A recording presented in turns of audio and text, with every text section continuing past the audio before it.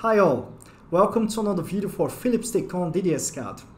In the past years, DDS-CAD implemented the systems of ladder, conduit and cable trunking based on the technical polyline. One of the advantages of having these systems based on technical polyline is that now cables can run through the systems.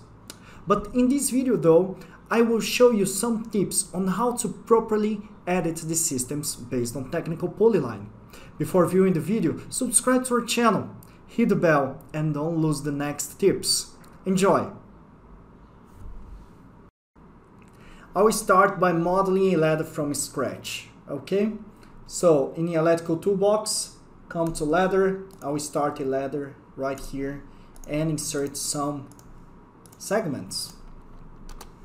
Enter, and then I would like to insert a branch here and another branch here. Okay, and escape to close the function. Now I would like to edit this ladder system. First, I will show you how not to do it. If you just click on a segment, you see black nodes in the endpoints and white nodes in the midpoints. If you just click on this black node here, you see the preview, it just stretches the segment. It's probably what you don't want to do. Or if you click on the white node, it just insert a new node. It's also probably what you don't want to have. So let me undo it. Okay? How to do it properly? You click one time, click for the second time, and you see two parallel nodes. You click on a node, and you can move parallel by moving your cursor. Or to the other direction, you click on the other segment direction, and you can move up or down. Okay? Now, what if I would like to remove these segments here, this branch? You select the branch and you click on the delete key. But then we have a T. How to convert this to a band? You simply remove the T and it's automatically converted to a band. What if you'd like to remove this branch here? You just click delete key and the T is automatically removed and the system is still intact.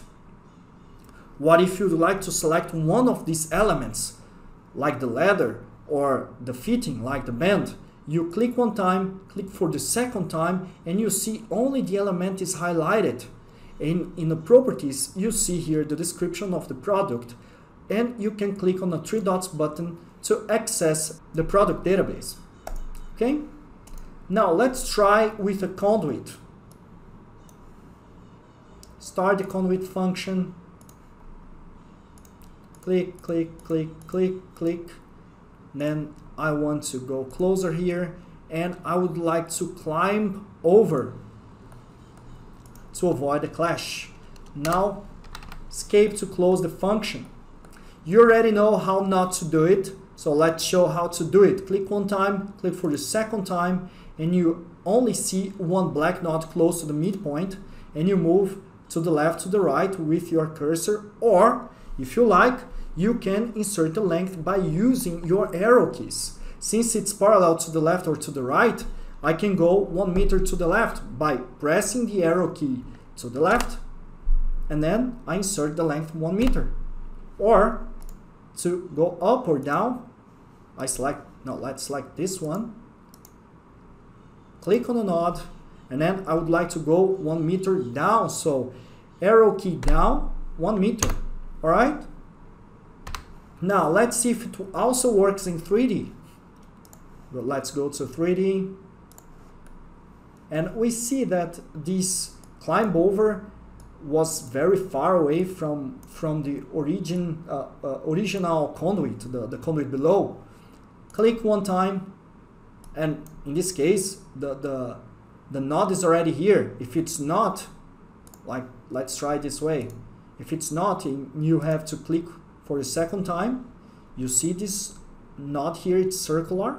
Click and you can move, or you can use your arrow keys as well. Okay?